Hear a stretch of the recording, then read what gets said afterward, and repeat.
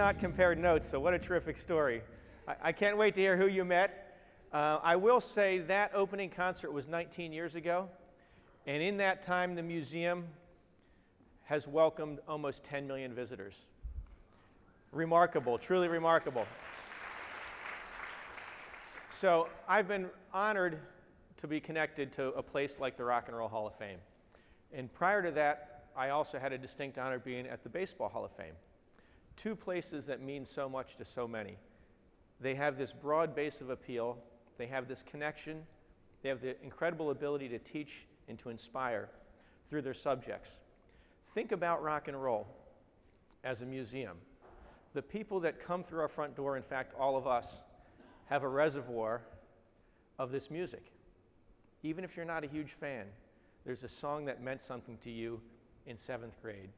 There's a song that defined the greatest road trip you ever took. There's a song that gave you solace when you needed it. And there's one that inspired you.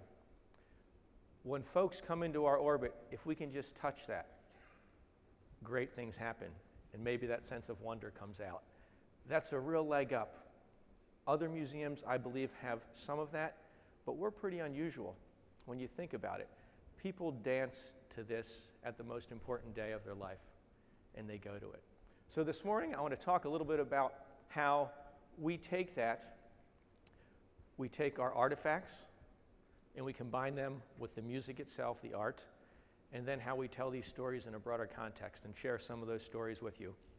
I also want to start by talking a little bit about how we acquire and consume music, because it's, as all of us know, it's changed. But let's look at that first. That thing on the top, right? The car radio. It's emblematic of all the other radios. You could have done a litany of radios from the 30s, 40s, 50s, 60s, 70s, 80s, all the way up. A crystal radio, a transistor radio this size to listen to music. You would listen and you'd wait for the DJ to tell you what you heard. Or you'd try and memorize or remember one of the verses or the chorus or something so you knew what the song was. That was the key to understand what the music was. You heard it and you had to sort of somehow grab it. Later in the late 70s and 80s, if you were lucky enough, you had one of these big gray boxes up there, and when the song was on the radio, you pushed the buttons quickly, and you recorded a bunch of it on a cassette tape, right? So you could play it back over and over again. Either way you grabbed it, whether it was off the radio from the 40s, 50s, 60s, 70s on up, or a cassette tape, if you wanted to own something permanent that wasn't an off-air cheapie, you had to go to a record store or a department store that sold records, or someplace that you could buy them. This shot up here is emblematic of record stores. Having owned a record store, they're never this clean. But you had to take that song that you heard, and you had to go to a place, and you had to physically buy it. And then you had to carry that home, open it up, put it on your turntable, and sit and listen. So think of what you invested in just getting to that point of listening. A lot of hours and a lot of shoe leather just to get there. And I believe when you did that, you listened differently. You wanted that to connect with you. You really wanted a connection because of the investment that you made. If it didn't connect, you might flip to the next song. You might flip to the B-side if it was a 45. And if it really missed, I can remember doing this, you'd set it aside, but you'd pick it up again in a couple days because you did all that work and you really wanted to connect with this. I think you know where I'm going. Today, think about how we're all acquiring our music. Somebody's sending us a link. You're reading an article about something and they reference it and you click on it. Invariably, you end up at a place like YouTube. You end up at a spot like Spotify, Rhapsody, whatever it is. And you click on the song, and you can read and learn, and they're recommending other songs. And there's other connections you can make. It's a common bias to think your way is the best way. When I shared this story with a friend who's a noted blues collector, he spent years chasing those records. he carried a list in his wallet. In whatever city he was in, he'd go to the record store and try and find the records he needed. And he floored me by saying, "My 18-year-old daughter knows more about the blues than I'll ever know." And the reason is, on her laptop, his 18-year-old daughter could start with Stevie Ray Vaughan, who we just heard. Got to play him if you're in Texas, I was told. Could start with that. And his Sky is Crying might lead you to Elmore James, the original recorder of Sky is Crying. Just by, that was the Stevie Ray pages there, it mentions Elmore James. You click on it, you see Elmore James actually performing the song. And then you click on that. Elmore James was from Chicago, actually from the Delta, but he lived in Chicago. And it steers you to Howlin' Wolf. And you're watching a movie of Howlin' Wolf actually performing without having left your kitchen table. And in that clip,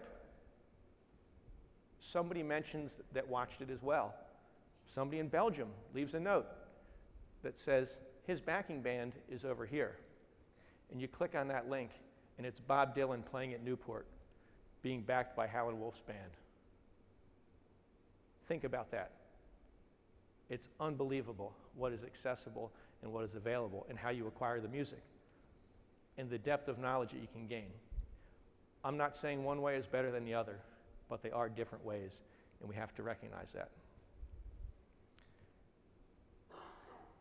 Let's go to sort of museums and how we tell our stories. Pretty recognizable museum. The Louvre in Paris, the bastion of great European art, sort of symbolically the home of the Mona Lisa, truly the home, not just symbolically, Leonardo's masterpiece. The pyramid in the front was designed by the Chinese-born architect I.M. Pei. Here's I.M. Pei's other pyramid. That's our museum. It is the center of America's great art form, rock and roll. It contains many artifacts. The guitar on the front, that's Bruce Springsteen's iconic guitar. I could have put Paul Simon's iconic guitar there. We have a new Paul Simon exhibit, by the way. The guitar that he recorded, Bridge Over Troubled Water, The Boxer, that same guitar could have been there. The interesting thing is that guitar, Bruce Springsteen's guitar, they're not our Mona Lisa. They're analogous to Leonardo's brushes. They're the tools that made the art. The art isn't the guitar. The art is his songs, Born to Run, Thunder Road, Jungle Land. That's the art. As a museum, we have this incredible opportunity, this reservoir of connection that people have. We can take these artifacts, we can combine them with the art itself so you can hear the songs, and then tell the story in the context that this song was created in. And that's where you get your real strength. Let's do that with a few things. Let's look at this guitar, another Fender. It's Joe Strummer's guitar from the band The Clash. And here's a photo of the band. The guitar, well, let's start with the band. So The Clash comes on the scene in the 70s. And there's a real need in the music community. You have the Ramones, The Clash, the Sex Pistols. They were a direct reaction to a very synthetic era. Overproduced music, or produced music, highly produced music, synthetic clothing, strip balls, and sort of this need for these bands. They wanted to be authentic. They wanted to be looked at and strip it down as far as possible. The Clash and the Ramones looked for their roots in the 50s music. I'd say they kind of captured it in their look. This guitar was a guitar that Joe Strummer bought just before forming The Clash in a band called the 101ers. And it was brand new. He immediately made it look old. He covered it with auto body primer, sanded it down, put stickers on it. And the whole reason was to look as authentic as the music they wanted to make. They combined them together, and let's hear that guitar in action with the music and see if they achieved what they were going for. Back one.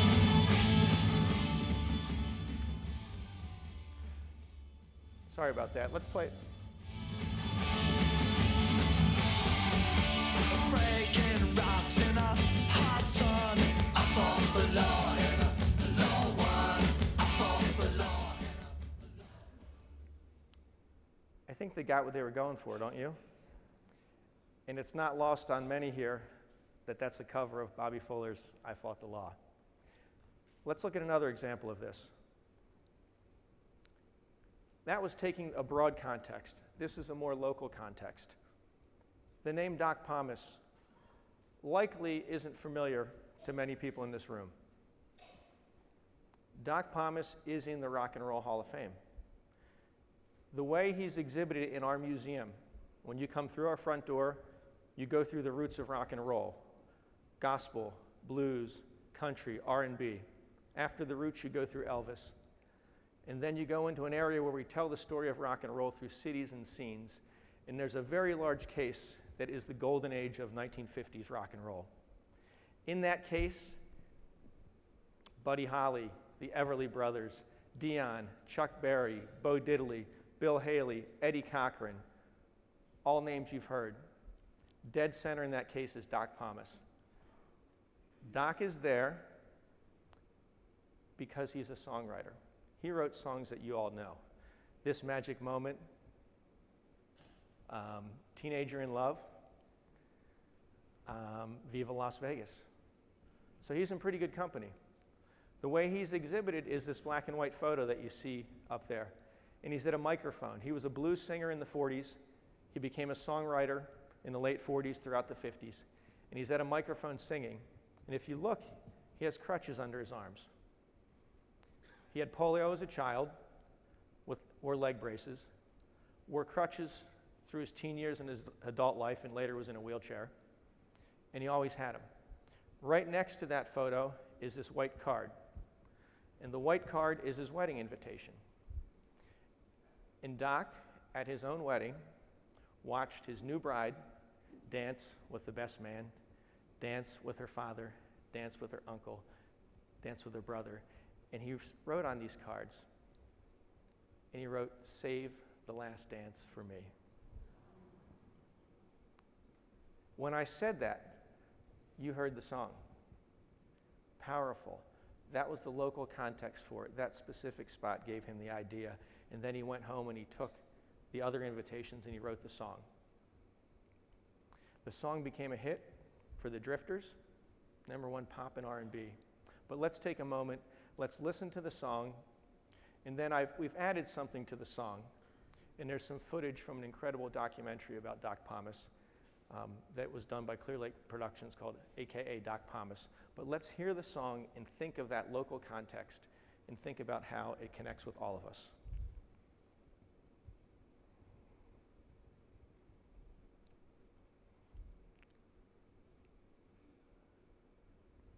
I think we should be rolling.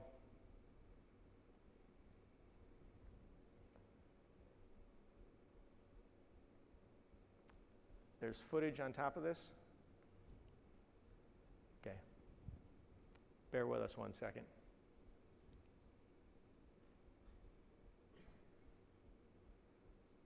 There we go. You can dance every dance with the guy who gives you the eye, let him hold you tight. You can smile every smile for the man who held your hand beneath the pale moonlight. But don't forget who's taking you home and in whose arms you're gonna be. So darling, say the last dance for me. Oh, I know that the music's fine, like sparkling wine. Go and have your fun. Laugh and sing, but while we're apart, don't give your heart to anyone. But don't forget who's taking you home and in whose arms you're gonna be. So darling, say the last dance for me.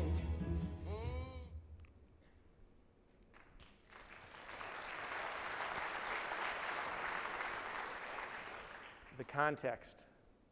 Think about that context. I believe that context is what makes the song so great. without even knowing the story, it's what made the story real. It's what gave it something that we all understood.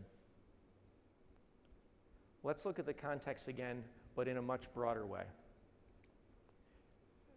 This is John Lennon with a guitar, very famous guitar. This guitar is on exhibit at our museum. He used it throughout the 60s with the Beatles, so great songs like Help are recorded with this song. As the Beatles were winding down, John and Yoko did a series of bed-ins in Montreal and Toronto to raise awareness for the Vietnam War. And this is a shot of him at one of the bed-ins with his guitar. They brought microphones into the hotel room, and they recorded the song, Give Peace a Chance.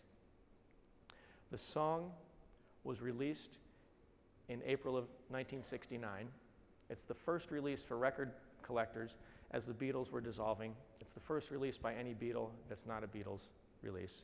It was released by the Plastic Ono Band on Apple Records. In the song, I think we're familiar with it, but let's listen to a little bit of the song coming from this guitar. 2, 1, 2, 3, 4.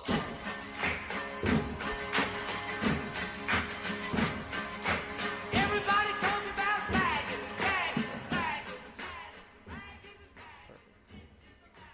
So from that guitar, in April of 1969, that's a small part of the story. We know why he wrote the song. In the fall of 1969, there was a series of demonstrations around the United States, very well organized, culminating in one in Washington in November of 1969, in which 500,000 people stood on the steps of the Washington Monument down the reflecting pool to draw awareness and demonstrate against the Vietnam involvement. Pete Seeger led the crowd that day, Hall of Fame inductee, by the way, and he led them in this song. And he said, I didn't like the song. It's kind of monotonous. Doesn't have a lot of variety. But when I saw 500,000 people singing the song together and swaying, I knew it was powerful, and I knew it was important. Newsweek magazine interviewed some of the demonstrators, and they ran it the following week. And one of the demonstrators really captured it. They said, our movement has no leader, but now we have a song, and every great movement needs a song. That brings the question for all of us. What are our songs? What are the things that people will look at in 50 years and say moved us? What inspires us? What are the things that can help us engage, teach, and inspire each other? And what are our songs? Thank you, everyone.